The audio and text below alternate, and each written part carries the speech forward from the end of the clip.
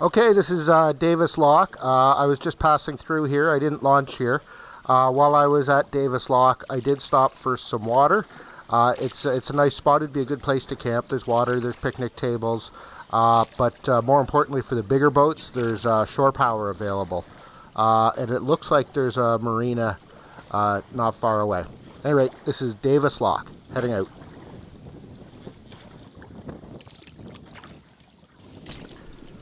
The paddle starts off with a couple of kind of dog legs, zigs and zags through an area of nice islands and channels. So a little bit of protected paddling to get the trip started. Well, that's interesting. I thought this lake was going to be downwind, so I'd be able to sail, but looks like I'm paddling upwind, at least until that point of land.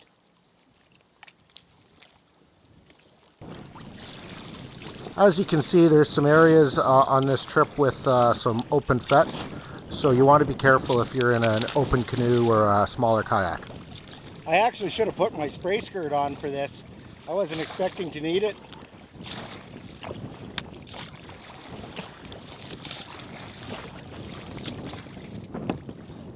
It's in the back with my kayak cart.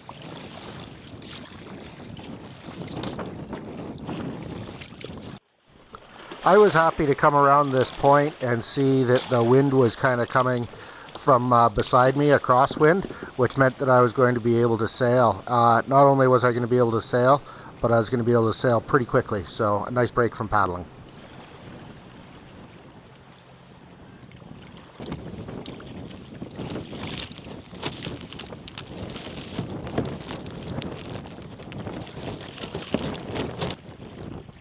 Sometimes it's harder at the end of the day. So when the wind's coming from the side like this, you call this a beam reach or a reach. And on this boat, it's a really fast way to sail. So pretty much as soon as the sail was up and I was pointing the direction that I wanted to go, I was moving pretty quick. I was probably sailing at about 5 knots. This isn't going to take long. People accustomed to sailing regular sailboats with keels, centerboards, or dagger boards might think, well, how do you do that with a sea kayak without a lee board? But this boat actually has pretty good resistance to slipping sideways. It's long, 17 feet long, narrow with a V bottom and a skeg, and all that contributes to letting her sail across the wind and fairly quickly and efficiently. So then there's also staying upright in these stronger winds. Once you're used to kayak sailing, it's not hard. You just lean upwind like you would with a sailing dinghy. And then if there's a little bit of a gust that kind of knocks you over a bit, you use your paddle to brace against the water.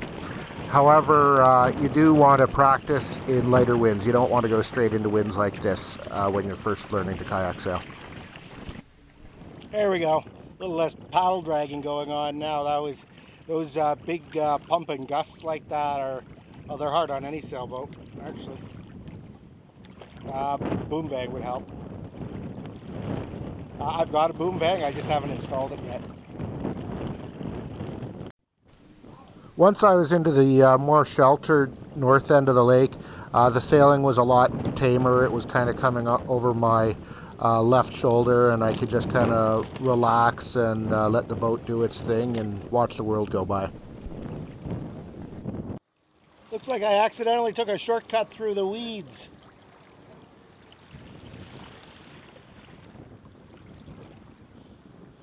Which is fine, the boat will sail through the weeds. It's not that easy to paddle in the weeds though.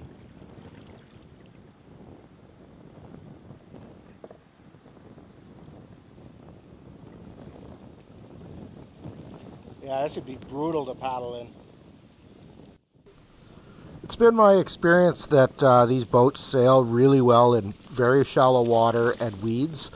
Just a couple of things you want to do is you don't want to paddle because the weeds will get all tangled around your paddle. And if you have a rudder, you want your rudder up because the weeds will get all caught around your rudder. But yeah, it works pretty well. Oh well, looks like I'm going straight through the weeds.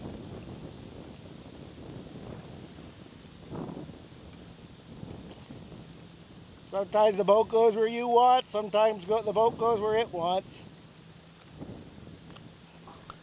One thing I'm quite certain that I wouldn't want to do in these weeds like this is capsize, because I'm sure the weeds would get all tangled around you, all tangled around the mast, and it might be hard to wet exit.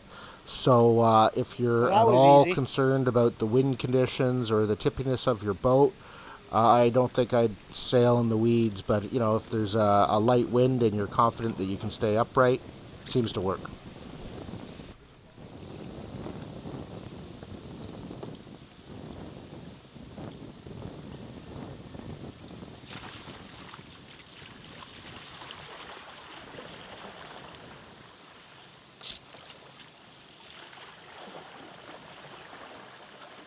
And here we are.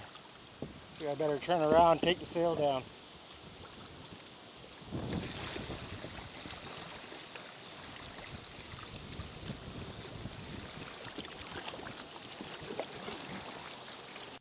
Well, these two trees look like they might be about the right distance apart for a hammock tent. I'm not going any further today. The locks close at 5, so then the noise of the powerboat stops.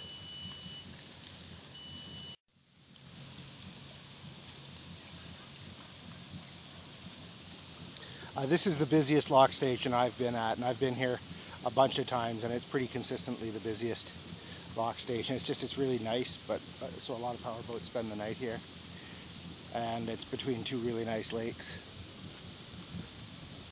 Yep, this will work. This will work nicely. So I just need to put the fly on. So I'm just going to relax for a bit before dinner, but I'm kind of hungry. So I'm just going to have some peanuts and some water, and I'll start to think about dinner later, after 5. I know what you're probably thinking. You're probably thinking that now that I'm here, I'm probably going to make some dinner over a stove or on a barbecue or something, or on a fire. So I'm not going to start a stove or start a fire and cook dinner over the fire. I'm actually going to have my dinner tonight at the Pinnacle Resort, which is right beside Chaffeys lock station. Lock station's down there. Okay. This is a really nice resort. A lot of the lock stations have, well, several of the lock stations have resorts right by them, and a couple of the lock stations are in kind of neat little towns too. Here's the bottom of the waterfall that the lock's going around. Not really a lot of water.